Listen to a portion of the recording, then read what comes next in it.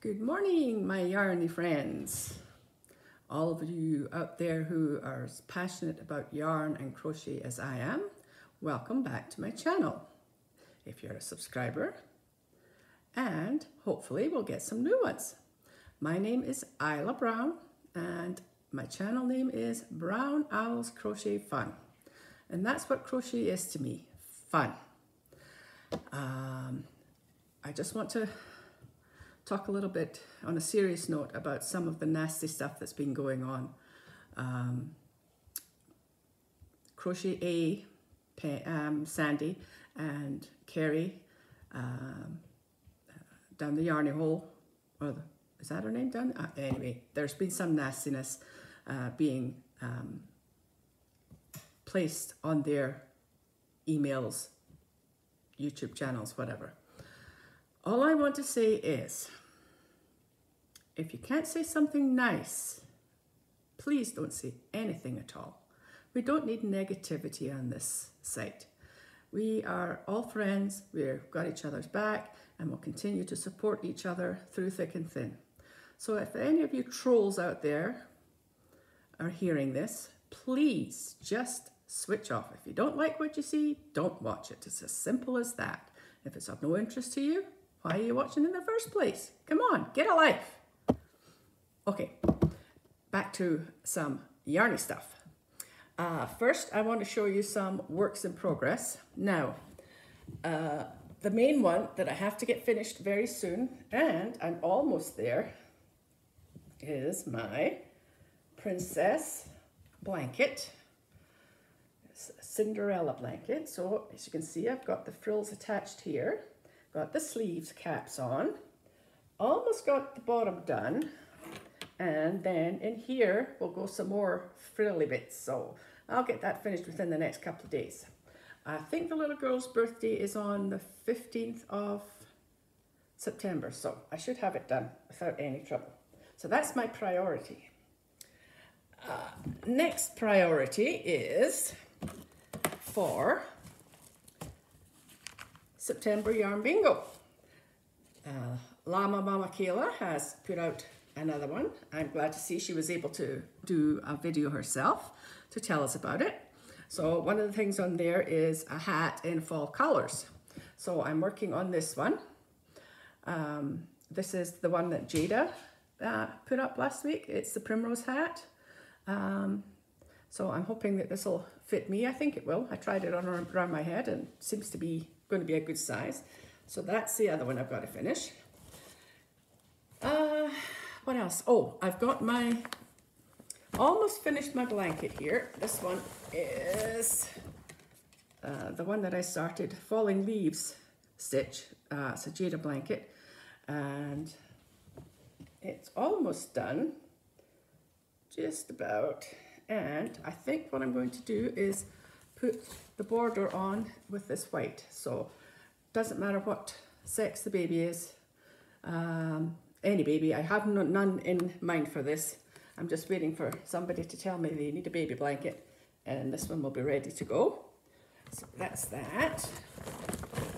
Now, the other thing I want to get finished, oh, that's another baby blanket. That's not important. What's this one?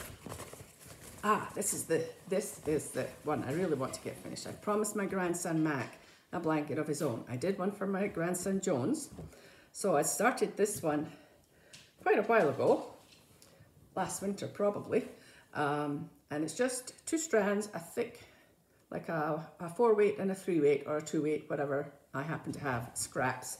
And I'm doing that, and I think I'm doing it in, I think it's in half double crochet, but I'll figure that out when I get back to it. So this one will be for my grandson Mac, just to throw on his bed when he's here. So that has definitely got to be one of my priorities.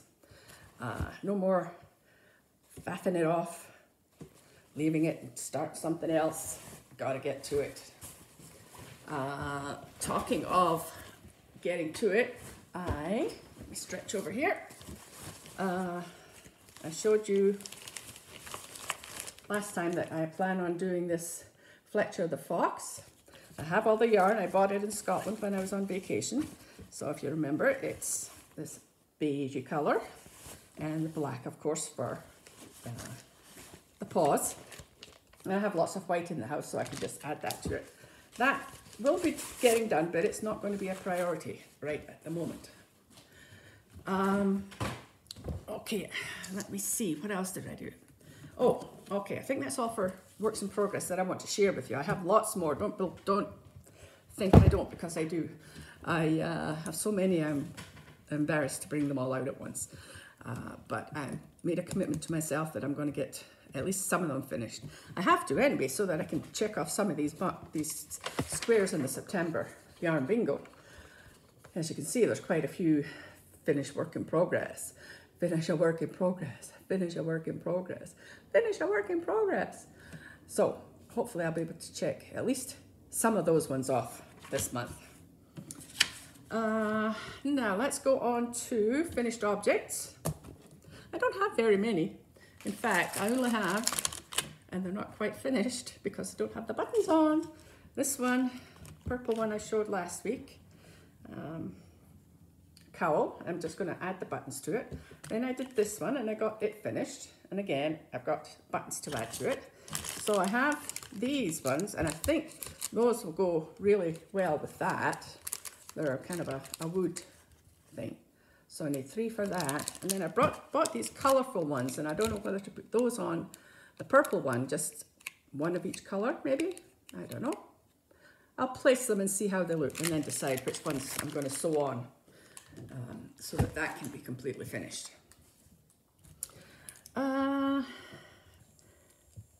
So I've done my finished objects. Acquisitions. Oh, well, now let me see. First, I want to share this. I bought this pattern in Canto wrap, and this is by Crochet Luna. It's a brand new pattern that she just put out. Z and Debbie, the Canadian crocheter, both worked on it for her to test it, and it turns out beautifully. Now, it's in fingering yarn. And you know me and fingering, I'm not 100% sure I want to do it in fingering. I might do it in size 3, but I really would like to take the leap and do it. Now, I'm afraid it's going to be down the bottom of my list of things to do, but it's so beautiful I could not resist. I had to have a copy of it. So if and when I start that, you guys will be the first to know. If and when I finish it, you will also be the first to know. What other acquisitions did I get? Oh, I have to move a bit here, just a second. Can't reach it without scratching. Okay, I was watching Becca, Mama Hodge Crochet and Crafts, making some stitch markers, and I thought, ooh, I think I would like to try that. So I sent off to Amazon for some stuff to do it. It came the other day, and what I ordered was, let's see, this over here. So I got the toolkit that I will need. Hopefully everything is in here that I will need. There's pliers and little tweezers and, help if I showed it to you, all these little things that I possibly will need to make these stitch markers. I also ordered some numbers because I want to put the size of the crochet hook that they're using as a reminder, so that people can go back and not have to worry about wondering what size was I using. I got some beads. Unfortunately, the ones I ordered are very small, so I'm not sure that I'll use them, but I do like the color, so maybe I'll just, double them up, 2 or 3 on it. And of course I got some the pins things that you need, and the hooks and the clasps and various other things that I understand I will need to make these. I also got a bag of charms, and it's just a variety, so what I pull out is what will be put on a stitch marker. I went to Michael's and I found some wooden beads. I thought those might be nice as well. Together with some of those little coloured ones, they might make a nice stitch marker. Now I haven't started. It's going to be one of these things that, you know, when I get a free minute, I will make an attempt to do this. Whether it'll work out or not, I don't know. But nothing ventured, nothing gained. I'll put those away for a minute, just a second. And the other acquisition I got from Amazon again is this book that a lot of people have been showing. There's a lot of cute little animals in there, and I'm sure once my grandsons get their eyes on this, they'll want something specific from it. But there's, what else? Let me see, some of them, the ones that jump out at me. Okay, I know there's an owl in here, so that's going to be one of them that I start. Probably be the first one I do, if I can find it. Oh, Alex the alligator. Okay, I think they're in alphabetical. Yes, they are in alphabetical order. So let's go to the O's and see if that one was an owl. Penguin. Oh, there we go. Here's the owl. So that'll be the first one I do. So there's a little brown owl just for me. Then the boys can choose which they want. So that's my other acquisition. I've also picked up a lot of free patterns when I was at Walmart the other day. You know those ones that are up by the yarn and you just pull it off. So I got gloves, a nice throw, baby blanket, pot holders, and one for a pillow. Oh, there's one more. And another baby blanket. So those will just go in my binder, and someday I will get to making them, maybe. Okay, let's see what else we've got on my little list of things here. I want to show this. Yarn is Life. I forgot to mention this. This came in the package that Z sent to me for being a name that she drew out of a competition. So I showed everything on the last video. So if you want to go back and see that, you can. But I forgot to mention the pen, so I promised her I would mention it this time. I was thinking about, you know, the cost of mailing. I don't know about it in the States, but I do know in Britain that it's a lot cheaper than it is here in Canada. I went and mailed off some packages the other day, and I sent one to Alaska and one to Ontario. Now, the one to Alaska was cheaper than the one to Ontario. So I said to the postmistress, I said, how come it's cheaper to send mail to the States than it is here within Canada? And she just smiled. She says, everybody asks that, she said. But what it is the cost of the flights, the air transportation. It costs more to send things by air in Canada than it does to the States. So if you're sending something by airmail in Canada, it's going to cost a lot more than sending it to the States. So that gives me pause, because as much as I want to give or do giveaways, the cost of the mailing far outweighs the cost of what's in the package. So I'm really considering maybe just sending something through Amazon as a prize. Let me know what your thoughts on that are. There are so many new podcasters. Have you guys been checking them out? They're just coming out the woodwork. It's amazing. What I do is I subscribe to names that I don't recognize on other people's videos in the comments section. So I'll click on and see if I've already subscribed to them, then good. If not, I will do a subscription to them. Now, obviously, well, let me tell you, I've got 203 channels that I'm subscribed to, and only 2 of them are non-crochet.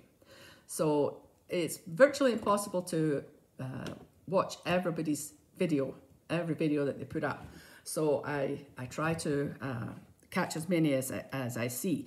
I will try catching some of the newer ones, and if they really catch my interest and I want to see more, then I will add them to the list of the ones that I view regularly. As it is at the moment, what I'm viewing really regularly are Linda, just a crochet sister. She's a sweetheart. She's got such a kind heart, kind soul. Excuse me. Crochet A, Sandy. Nanny's Nook, Laurie. Dolly Face Knits, Camille. She's one I just found recently, and the first video I watched with her, she would not go on camera. Subsequently, she has come on camera, and she's such a pretty girl and so fun. She's a happy-go-lucky, and I smile all the time as I'm watching her.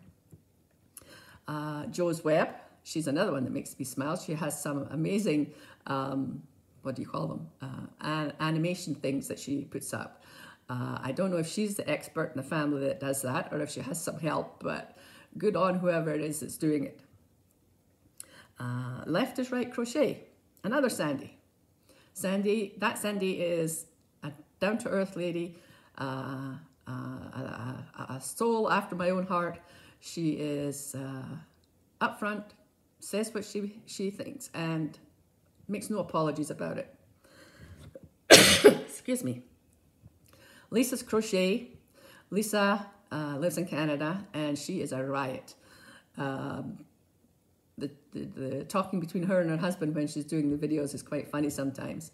Lisa gave me a great shout out a few weeks ago, and my numbers jumped enormously, which brings me to my numbers, 317. So I'm quite happy with that. Who else? Oh, Sunshine LeClaire, Donna. Donna was my very first swap partner. Thoroughly enjoyed doing that and hope to do some swaps with other people. Madonna Ballard, another one who is, what you see is what you get. Good on you, Donna. Wouldn't have you any other way. Crochet Rocks, Tracy. And Slay the Day with Crochet, that's Tammy. So I'll link all these in the description box. And if you saw my last video, you'll see that I've learned how to do that now. My son showed me, and I was able to do it. Now, it's been a week since I did a video, so, you know, when you get to my age, you sometimes forget. So I'll do my best to remember how to link them. And hopefully you'll be able to click on these links and see these beautiful ladies and their videos. I've been getting to join some live chats since I came back. The time difference in Scotland was a bit off, so I wasn't able to join in too many of them. But I've had fun on Knit, Purl and Squirrel with Granny D. Everybody knows Granny D. A Bag o' Day with Crystal. The only thing I'm not comfortable with the Crystal lives is that the chat goes by so fast you can't see what is being said. However, it's nice just to watch her and to listen to her. I've watched Kitty Mom Crochet live with Penny, and Left is Right Crochet with Sandy. Vlogust. I don't know about you guys, but I'm glad it's over. I couldn't keep up with all the videos. And I know it's something that I will never do, ever. Too much work. No, I like to watch people and contribute a little bit, but I could not commit to something like that. On my last video, I mentioned that I brought some thistle and heather tea back from Scotland, and a few subscribers said they would like to try it, so I sent it off to them, and I'm just waiting to hear back from them if they liked it or not. If anybody wants to try it, leave me a comment, and I will get your email or your mailing address and send some off to you. I'm having a great time following Seta on her journey to Alaska. She's so brave, even after she fell and hurt herself. I love seeing her meeting with people and sharing all the fun things she sees and does. Did you see her milking a goat? Come on, that was fun. A couple of shout outs to a couple of our ladies who are feeling under the weather. Nicole from Alpaca My Yarn. I hope you're feeling better. I know you are on the mend. Just keep taking it easy. Don't rush things. And the same goes for Llama Mama Kayla. Take your time. Get well. We'll be waiting for you when you get back. What else? Oh, I need to challenge myself to make different styles of hats. That's one of the reasons I'm doing that Jada one. It's completely different. I usually just do plain old beanies. You start at the top and work your way down, and Bob's your uncle. You've got it done. It takes no time at all. But I do need to challenge myself to do different patterns. So I've looked out a few, one of which is the divine hat that everybody has been showing.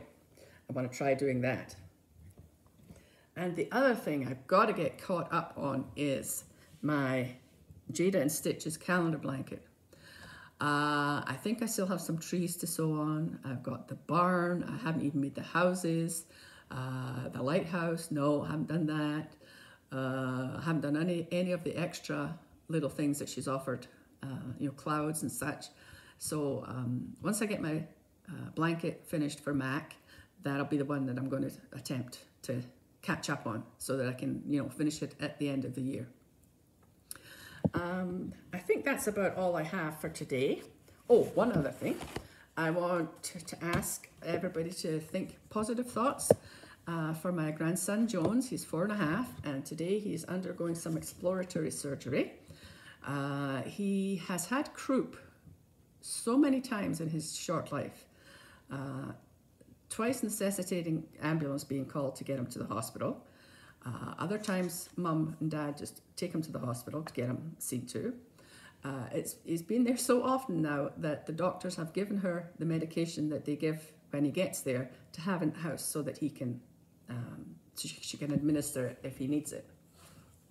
The babies usually grow out of croup within the first couple of years, but he's going on 4.5. He's 4.5, and he's still very susceptible to it. So they're doing this exploratory surgery. They have to put him under and look down his throat to his larynx to see if there's any scar tissue there. If, depending on what they find, they will come up with a prognosis and treatment plan. So keep him in your thoughts. He will be home today. It's just a day surgery. The hardest thing, I think, for Jones will be not being able to eat anything, because he is a healthy little boy and he likes to eat. So today he could only have apple juice. So Mum said that she filled him full last night so that he'd have lots of in his stomach, and hopefully he'll be able to sustain himself on the apple juice until the surgery is done and he's home again. I just want to end.